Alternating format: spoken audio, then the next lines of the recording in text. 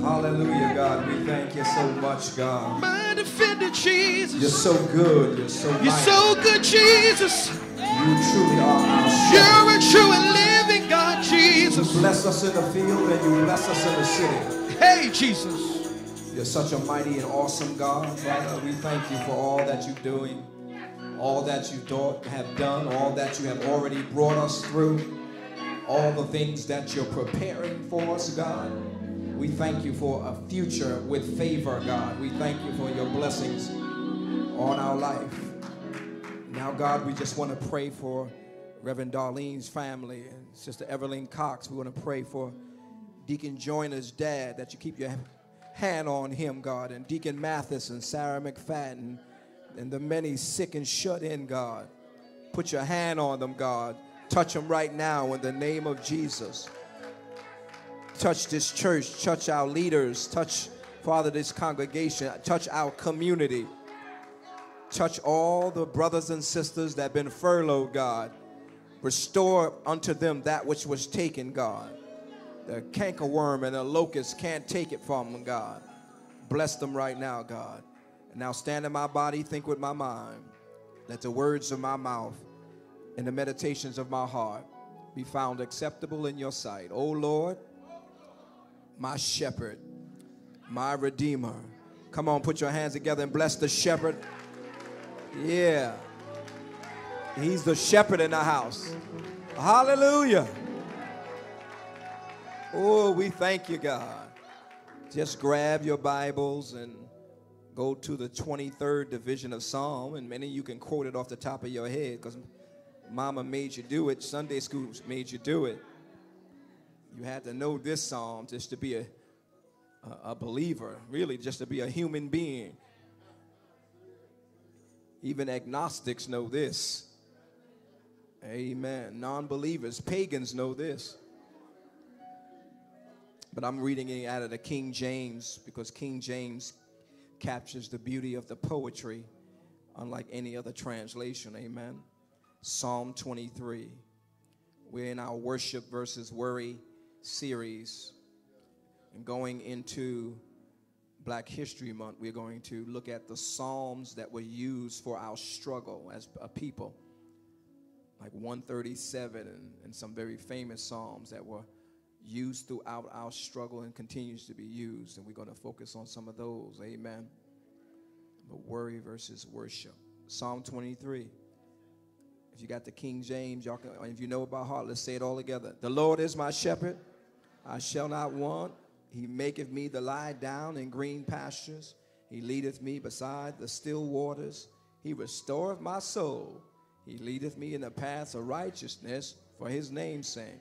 Yea, though I walk through the valley of the shadow of death, I will fear no evil, for thou art with me.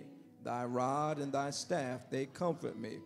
Thou preparest a table before me in the presence of my enemies. Thou anointest my head with oil, my cup runneth over. Surely goodness and mercy shall follow me all the days of my life, and I will dwell in the house of the Lord forever. This is the word of God for the people of God. Blessed be the name of God. You may be seated in the presence of the Lord. On this annual conference Sunday, I just want to tag this very familiar song, hymn, and prayer and call it Table Manners and Matters. Table Manners and Matters. Just ask your neighbor. I hope you ask your neighbor and say, I know you got some manners. Amen. I know you got some manners. Table manners and matters. Tables. Pray with me and stay with me. There are certain songs and prayers and fragments of scripture so familiar and so well loved that the preacher's task has less to do with sleuthing out meaning hidden from view and more to do with witnessing to the forms of life these texts have shaped. If such a list of fragments was to be curated, Psalm 23 would appear somewhere near the top. I dare say preaching such a popular text is quite dangerous, for sentimentalism can easily supplant exegesis. And when that happens, our well-worn readings tend to mute the fresh word from God to the contemporary community. Psalm 23 is a song and a prayer of trust. Somebody say trust. A song of trust, as it is Psalm number 4, 11, 27, 16, 62, and 131. Songs of trust and prayers of trust have two things in common: a perceived calamity of some kind, and trust that the calamity or disaster shall pass and all will be well. Psalm 23 is quiet on the crisis that led to its composition. Rather, it functions to remind its audience of the relationship between God and God's people. And perhaps most importantly, the psalm reminds readers about the beauties of living life in the here and now, even amidst the unusual darkness that accompanies day-to-day life. Do I have a witness? There's a lot of darkness out here. Amen. And so Psalm 23 sets the table of life in all environments: green pastures, near seaside or water, near death, in the midst of darkness, in the paths of righteousness, and so on and so on.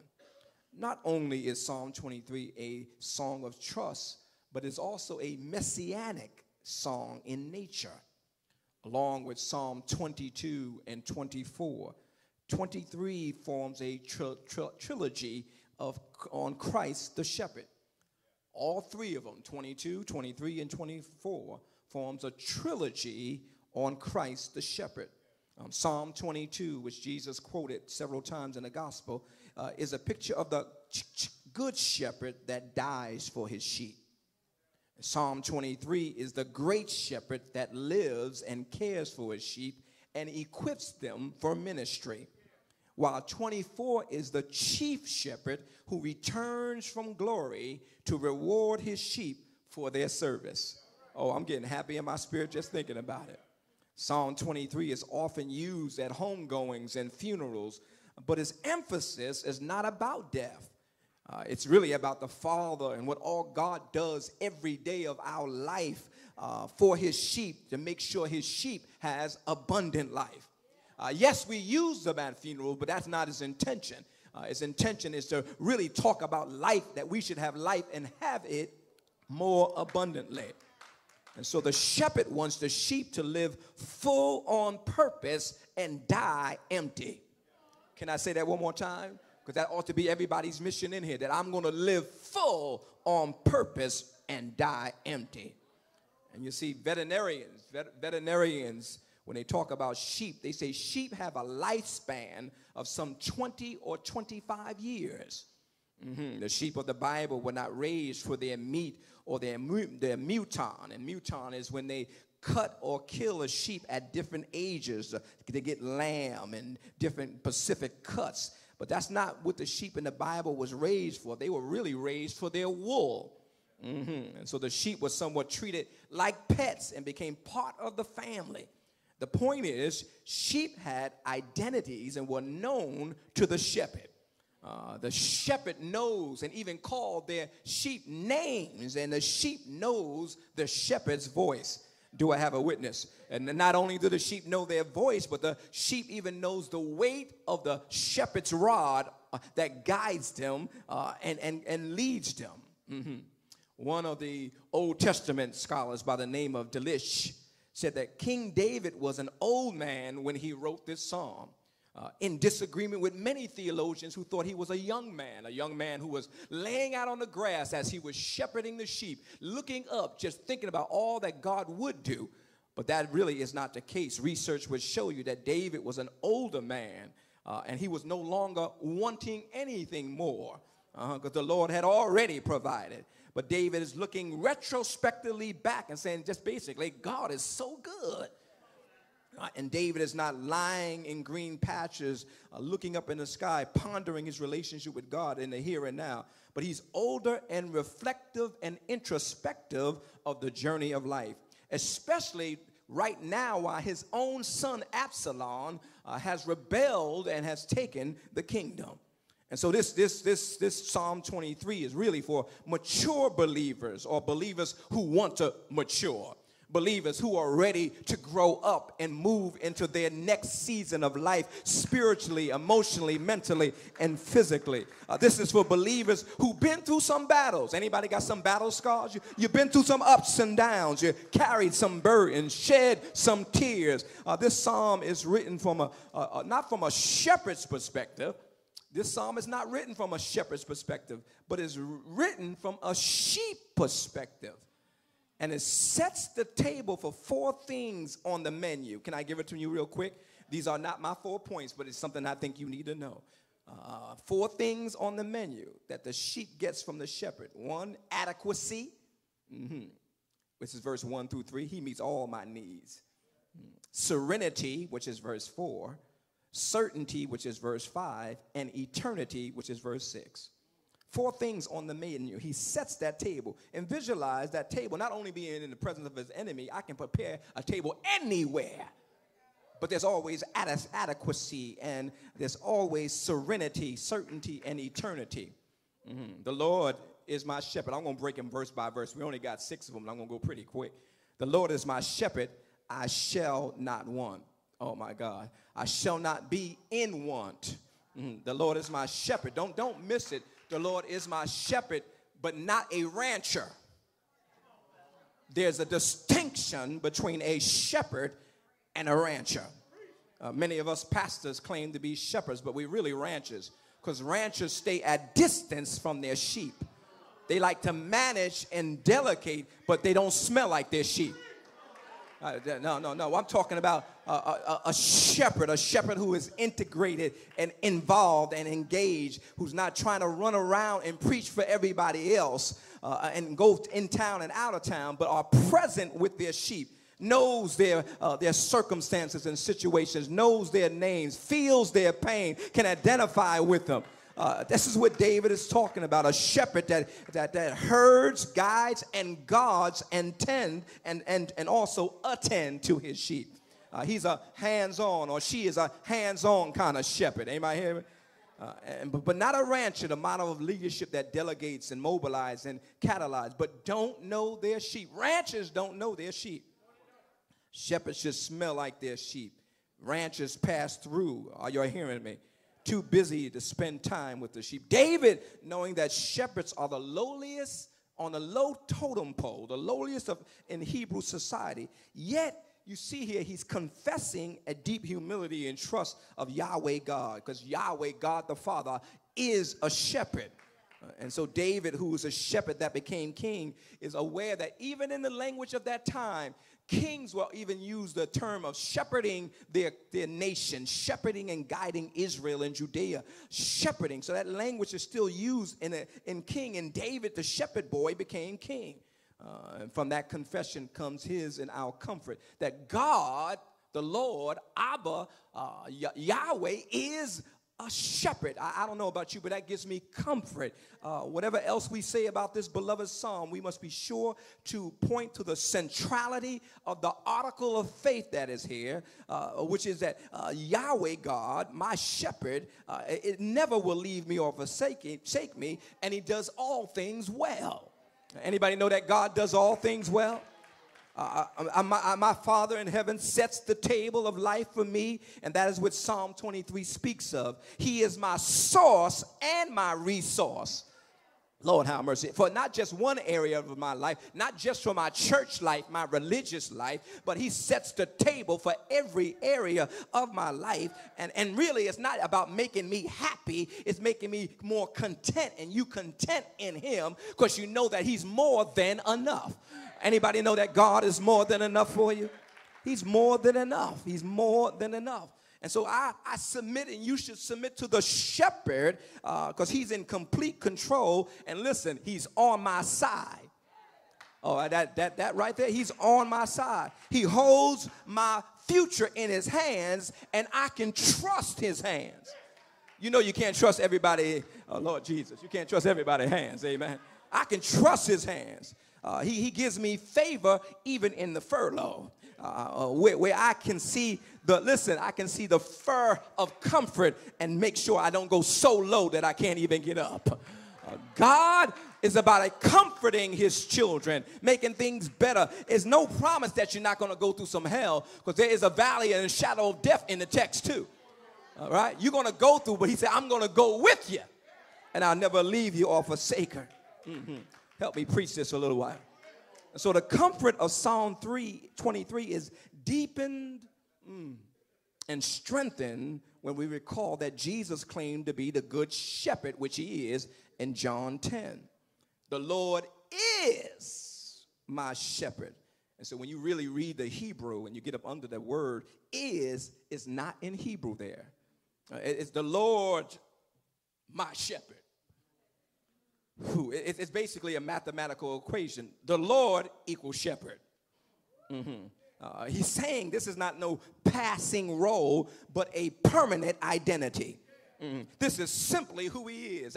He said, I just like to take care of my peeps. I got you. I like to be engaged in you. That's simply who he is. And in the English word, the word that the Lord is a perfect progressive tense. It means it is and always will be, and nothing's going to change his mind. Progressively, no matter how far you go out, he always going to be my shepherd. How far you progress down the line, I'm going to be right there. This is simply who I am. I have guaranteed direction from God. You can drop down and keep going and I shall not want. I call that in contracting, we call that the clause that makes sure everything's straight. That he dropped the I shall not want clause, because everything you need is supplied, and not everything you want, everything you need. Could you imagine if God gave us everything we want? Somebody just say ouch. We would hurt ourselves, kill ourselves, mess up. You would have some crazy people in your life if God would have gave you what you wanted. You better thank him right there. God, I'm glad I didn't get what I wanted. I might have got something else along the way. I'm glad you said no sometimes, but you gave me what I need, but you didn't always give me what I wanted. Because if I got some of the people I wanted, I would be all jacked up right now. Thank you, Jesus, for not giving me what I wanted. I touched it, I teased it, I messed with it, but you said no, you blocked it. Jesus, you blocked it and you blessed me. I couldn't see all that was tangled up in there, but you knew what I really needed, and you stepped me back, even though you moonwalked me back out of that situation. Thank you, Jesus. Hallelujah.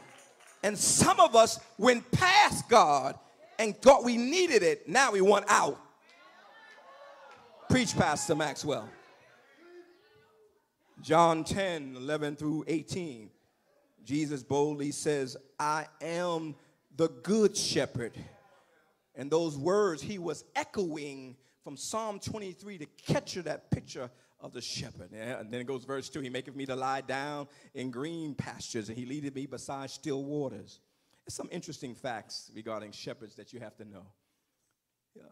Shepherds at night, or well, we should say, will usually herd their sheep back into their pen. Gather them, put them back in their pen, and a good shepherd lays at the door, what Jesus talked about in the Gospel of John, that he's a gate, so he's going to lay at the door and act as security. So if you want to come to get the sheep like a wolf, you got to go through Jesus. All right. And sometimes they will let even sheep wander at a certain distance, especially throughout the fields at night. The sheep, because of the wool, is so heavy. As the sheep are going up the hill, the heaviness on top of the wool turns them over. They literally fall over. So if they walk on the side of the hill, it's feasible for the sheep to fall and, listen, not be able to get up. The weight of the wool will pin them to the ground. Their feet are up, and they cannot stand. Are you seeing a picture? And so the shepherd in the morning will go out, find the sheep lying on their backs and all through the pasture, because they can't get up on their own. Then the shepherd will pick the sheep up, literally, set them on their feet, reorient them, and let them go so they can find their way. Jesus. We are just like that. We are sheep. Have you ever been knocked down and couldn't get up? Have you ever been slapped on your back and couldn't handle it? And God came by. Sometimes he will have to break a leg of one who wanders so much, put him on your shoulders and carry you back to your pen and let you heal. But the shepherd, I'm glad he comes and get me. I'm glad that the shepherd came and got me. And while I was laying on my back doing some wrong things, he allowed me to have another chance, and he picked me up and turned me around and plant my feet on solid ground. We are sheep, aren't we? The Lord is a shepherd, I shall not want. He maketh me to lie down in green pastures, and he leadeth me beside still waters. You see, the shepherd knows the sheep can't lay down just anywhere. Come on, just look at your neighbor and say, sheep can't lay down just anywhere. You see, sheep are sensitive. So when they lay down, if there's any friction or if there's some nature of fear or fright, or there's too many fleas, or if there is a, come on now, help me preach it, a funk that they can't like, they don't like the smell, the funk. They can't handle. See, they really, when they are shepherding, they move behind each other and really, this is a kind of name, a little nasty looking thing, but they stick so close behind each other, they know the smell of each other's behind. And when there's a smell that is different from it, they consider it funk. So they can't be around friction. They don't want to be around for fearful situations and frightful fleas. But they also don't want to be around famine. They don't want to be hungry. They want to put their nozzles in the grass, and they want to be able to graze and get some food on a continuous basis. Oh, Lord. So he says, when he says, he make me to lie down, he makes me. Sometimes God has to make you.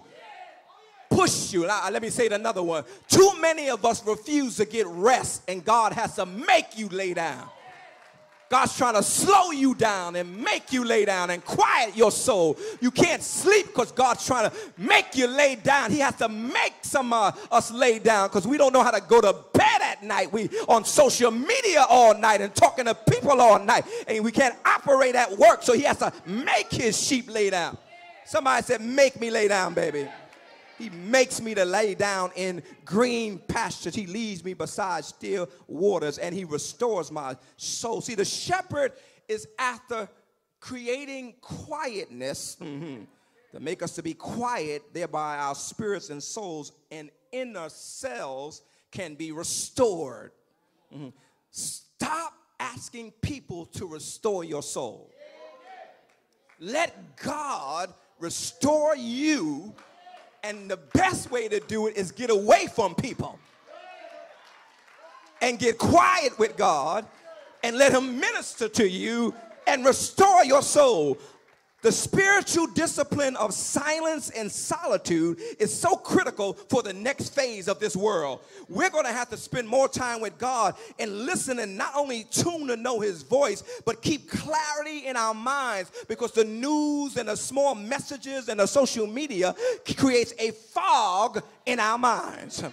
And I'm converting the fog of the enemy to the F-O-G, the favor of God, because I'm going to spend time with God so I can have clarity of mind and spirit, so I can do what God wants me to do, not only in 2019, but for the rest of my life. Make me lie down in green pastures. Oh, God, come on, help me. Let me lie down in green pastures. God wants us to learn how to lay down. And I'm so glad he didn't say some wilderness. He said, I want to put you in green pastures. Oh, woo, Jesus, that's fruitful pastures. That's delicious pastures. That's pastures that has my investment. He's investing in me. God is investing in me. He's not just putting me anywhere. And he sure not don't want no friction, no fleas, and no fright, no funk, or no famine. Preach, Pastor Maxwell. I'm trying.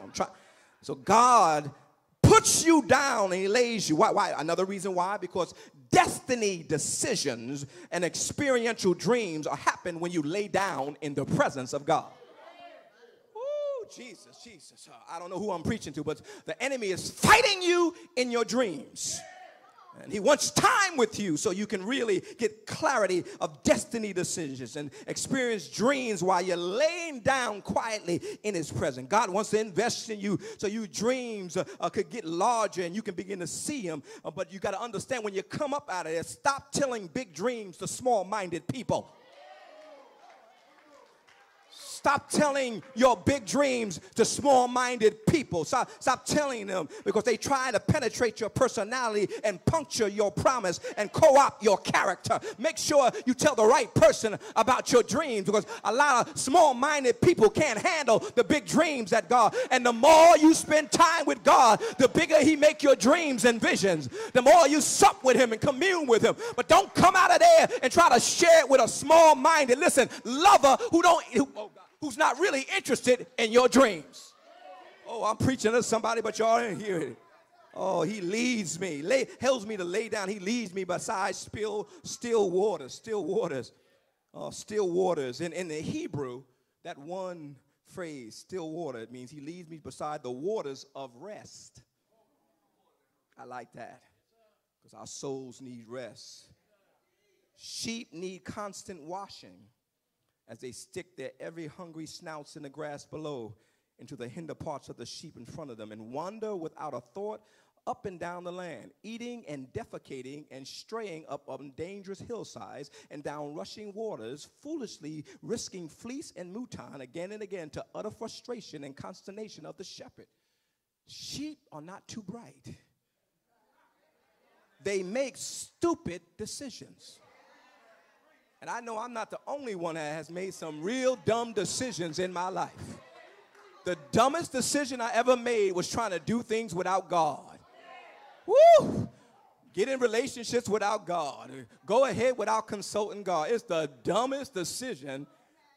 And we will go and stray in dangerous hillsides and down rushing waters. And so sheep can't really swim well. So they need the water to be still to get through it. Lord Jesus.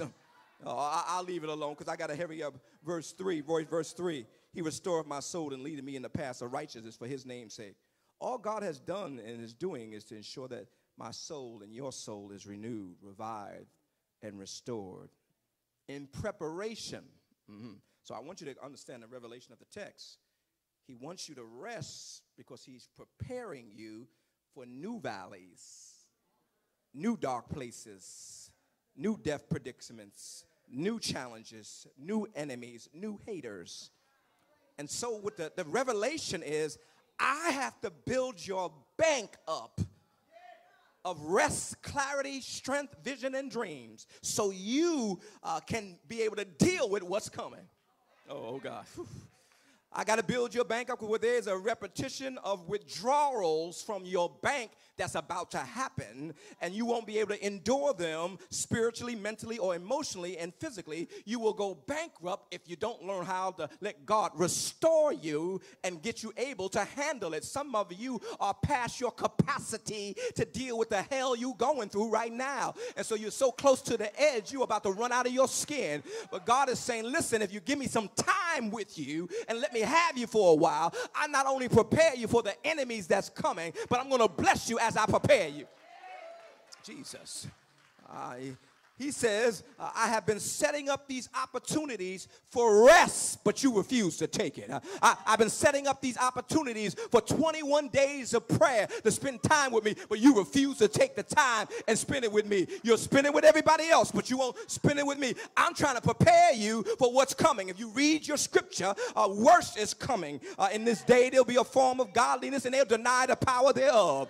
There's going to be all kind of craziness coming. And if you don't learn the discipline to spend time with God, you will be bankrupt. The Bible said many will say, Lord, Lord, will never enter to the kingdom of God because they're going to be bankrupt. The Bible says hearts and minds will fail when they're under crisis because they are not prepared. They're bankrupt. They're not built up on the inside with God. I'm trying to help somebody. He restored my soul and he leads me in the path of righteousness. He's saying, I'm setting up opportunities for you to rest so you can better take advantage of them. Because I'm in yesterday, today, and tomorrow all at the same time, and I want you to know what's down the line. I've already saw what's down the line, and there's some real challenges, and I need you to spend some more time with me. You can't eat everywhere. You must graze where the glory is.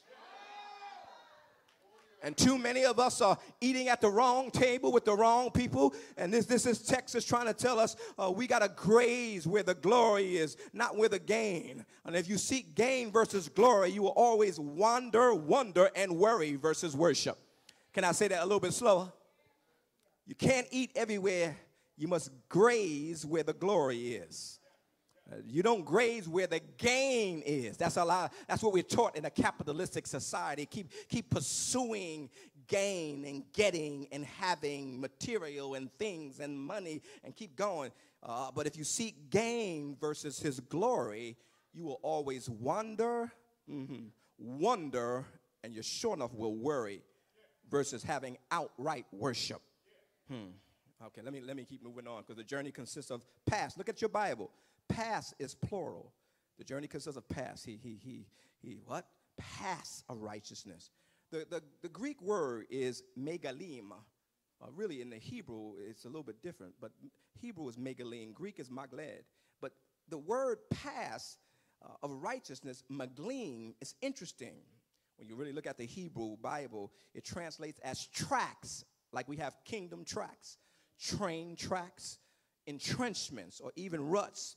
This is the picture of an ox cart that's being pulled in soil that is not firm, and it creates tracks in it. Everybody see the picture? Sometimes we got the van gets stuck over there in the mud, and it leaves tracks. And your car does too, I know. We're trying to work on that, amen. And so the word magalim is in fact related to the word of a young cow being in the cart, adding more weight, pressing it down. So when he says the path of righteousness, more like the ruts is grooves in the wheel of your ox cart. Stay with me now. So walking with Yahweh, walking with God, Abba Father, the shepherd, it helps me to find my groove. Y'all gonna get it in a minute. The righteousness, a righteous groove is a narrow. The pathway narrow. Narrow is the way, but broad is the way that leads to destruction. But narrow, so I need some grooves. So he says, I'm creating paths of righteousness that constantly lead to me. Paths, all right. And I'm not talking of religion. I'm not talking Muhammad. I'm not talking about in the Hindu. That's not paths of righteousness. I'm talking about there's one path in Jesus, but there's ways that Jesus will drive you, and you got to keep your cart on the track. Because if you get off the track, you're going to miss the righteousness. Oh, Lord Jesus. Okay. So he's trying to help us. He lived this way to live on the right relationship with God, and the right path promotes and sustains the relationship you have with God. You have to stay on track. Somebody say stay on track. Because he leads me in paths of righteousness for his name's sake, not for my name's sake. Because he purchased me with the blood of Jesus. I no longer belong to myself, but it's really for his glory. And so the way David ends this text gives us reason to trust our shepherd. Even when we can't understand his leading, he guides us in the path of righteousness for his name's sake. He puts his glory at the stake of the way you are flowing in your life. He puts his name, oh, y'all aren't missing it. He putting his name on you, so he has an expectation that you'll stay on track. He loves us so much, he puts his name at risk. Oh, God. He does all this stuff for his own name's sake. Oh, God, and his glory and honor and reputation. That shouldn't surprise us after all the entire universe exists simply to glorify God.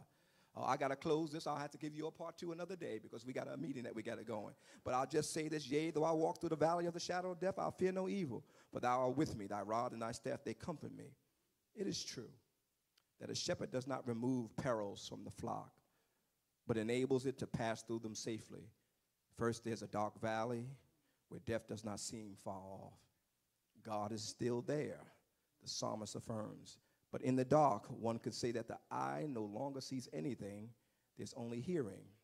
Note that sheep are just about blind already. They have some of the worst vision of all the animals in the world. So darkness is not always outside. Darkness could be your capacity to see. So the revelation is that even as I'm growing and I don't have the clear vision, that my God will see me through the valley of the shadow of death, and I don't have to fear. As I'm not afraid to keep his rod on me, right? For thou art with me, thy rod and thy staff comfort me. Notice it does not say spank me. Mm-hmm. His rod intention never was to spank, but he will not spare the rod. But he has to have the rod to bring correction so you can stay on track. Come on, somebody.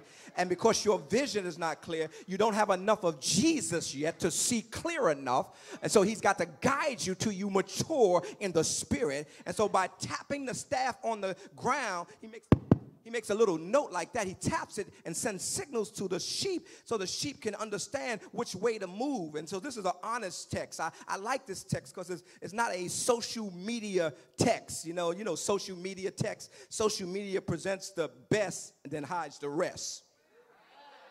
See, God's not like that, right? Social media presents the best and hides the rest. See, this text is honest. It's saying, I never promise you that you're not going to go through some difficult days. I never promise you that you won't have no valleys. I never promise you that the shadow of death would not come to your house. I never promise you that evil will never be there. I never promise you that you won't need me. I promised you that I'll go through the death with you. I help you to fear no evil when the evil comes upon you. And I will comfort you with my rod, and I won't kill you. Sometimes we deserve death, but he doesn't kill us. But he said, I prepare a table for you in the presence of your enemies. I really wanted to get down and bring out a table and put down some nice tablecloths and put some chairs down and put some flowers on it today. I really wanted to model this text. Maybe I'll preach part 2 and 3 to it, because I wanted you to see that he prepares a table in the presence of your enemies, which means he says he prepares a table before you. So he takes you, he said, let's go down the block where your enemy's at. And then he said, I see your enemies. He puts a table there and a bad chair, not just any kind of chair. He puts the best of flowers on the table. He puts the best of crystal on the table. He puts fine china on the table. And then he just blesses you. What he does is he anoints you with oil. Listen, your enemies are watching this the whole time. Your enemies are watching him anoint your head with oil, which means that I am confirming I am with you, and I'm giving you part of myself. And so you don't have to worry about those Negroes that are looking at you funny. And not only that, I'm going to fill your cup. He pops the wine out, and he pours the wine. He pours that drink, and he fills up. And so the picture is the enemies are way off on the margins watching you being blessed. God is saying, I'm pouring the wine. I got food on the table. I got blessings on the table. And your enemies in the margins watching. What it is you are being used as an invitation to save your enemy. And if you allow God to use you, and allow him to bless you, and allow him, listen, put you on display so you can see his glory inside of you, he will bless you in the presence of your enemies. So don't be afraid of devils. Don't be afraid of haters. Don't be afraid of those who are going to attack you. They're just doing their job. But God says, I got you. I got a table with your name on it. I got reservations that's in advance for you. I got something I'm going to bless you even in the presence of your enemies. I'm going to raise you up so you don't have to ever feel down. I'm going to bless you coming and bless you going. I'm going to bless you with some fine wine and fine china. I'm going to take you on the best date in your life. This is not just Valentine's. It's every day when you're with God. I got some flowers. I got some candy. I got some perfume. I'm going to let the enemy see who you are and what you mean to me. Is anybody glad about it? Thank you, Lord, for blessing us. Thank you, Lord, for being my shepherd that I shall not want. Thank you, Lord, for blessing me in the field and blessing me in the city. God, we pray that we study your word and learn more of your character, God. We pray that we study your word and learn more about who you really are. Let us not put the psalm just to memory, but let us go deep down and really understand the revelation, because you are making promises that you always keep. And you love us so much, you're willing to put our name on it. You're willing to go and prepare a table with me at the table, and you prepare it where I can see see it and my enemies can see it. So God, I just want to thank you in advance for blessing me in advance. And so in 2019, I can't wait to sit at your table. I promise, though, that I'm going to have manners. I'm not going to look down on my enemy. I'm not going to cuss my enemy out. I'm going to have table manners. I'm going to act dignified in the Holy Ghost. I'm going to make sure that my manners and my matters really matter to you, God. I'm going to get my act together so I can dine with you, God, and make sure that the day in the end, when the new day comes, when there's a grand reunion in heaven, I'll be at a banquet table with Jesus. Paul be there, Peter will be there, but I really want to see Jesus face to face at the banquet table. Thank you, God, for choosing me and using me. Come on, say thank God. Put your hand on yourself. Say thank God for loving me, for keeping me, for watching over me, for being so good to me. Thank you, God. In the mighty name of Jesus, we pray and give you glory. Ooh, I like to keep going, but I got to stop. Father, thank you. Bless right now, God. Bless your sheep. God, I know I'm just the under shepherd, but this sheep belong to you, God. Help us pastors not to, oh God, just feed the sheep, not marry the sheep, not lay down with the sheep. Feed the sheep. Help us pastors around the earth, God, to know that this is your bride, the church. It's not our bride, that we have to make sure that we got our marriage certificate right. It's your bride, Jesus, your sheep. Help me, God, to be a better shepherd day by day. I know I got much to learn, but I submit to you, God, that you're more than able to help me get to where I need to be. Bless these sheep called East Friendship. Bless them in the fields and in the city, God. Bless them in a way that they can see you in a new way. Help them to spend deep time with you, God, that they may fulfill this Psalm 23. In Jesus' name we pray. Come on, everybody, give my hand clap of praise. Right now.